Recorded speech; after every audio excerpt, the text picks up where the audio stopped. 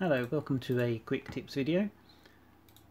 So I had this question on a Facebook group that I'm in, and the guy basically he was new to Blender and he basically just wanted to put one cube on top of another.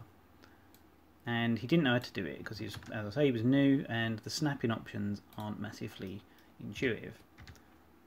So I'm just going to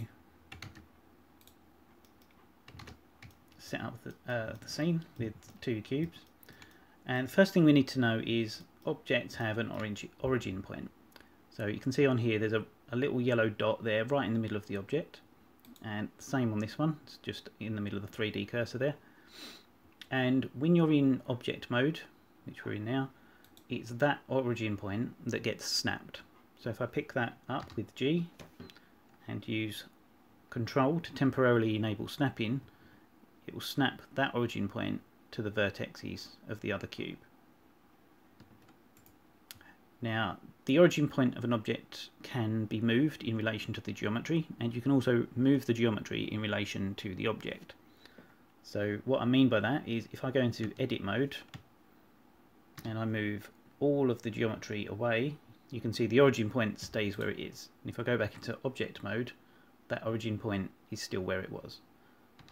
Now if I could again try to snap that to this cube, the geometry has got the offset from where I moved it. So I'm just going to undo that a bit. Secondly, you can move the origin point if you go up here to where it says options in the top right corner. Oh, sorry, you need to be in object mode for this. And affect only origins. That will give you access to moving and manipulating the origin point of the object. So I can now grab that, and because my snap settings are set to Vertex and Active, you'll see that it now snaps that origin point to any vertex that I hover over. So I'm just going to right click to put that back where it was. So another way you can do this is if I go into edit mode again, with my snap settings, the active part means the last active element.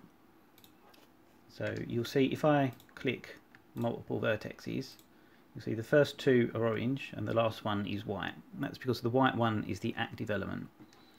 So if I want you to move this whole object, I'd select all of them and then I can hold shift and click one of the vertexes, that deselects it, then click it again to reselect it, and that vertex is now the active object, which means that is also the point at which it will use as the snapping transform. So it's no longer using the origin point.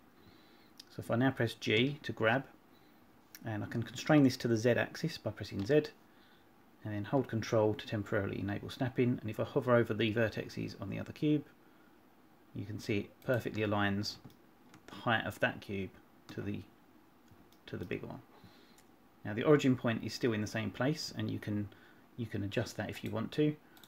I've got an add-on installed where I can just quickly snap that to a face, for example. But you'll see that that is now the perfect height to sit on top of the other cube. And if I wanted to, I could press G to grab, Shift Z to exclude the Z axis, and then I'm just moving it in the X and Y planes, and I can position that wherever I want on top of that other box. That's if I'm setting up a scene where I need boxes stacked for whatever reason. Okay, hope you found this useful. Thank you for watching and take care.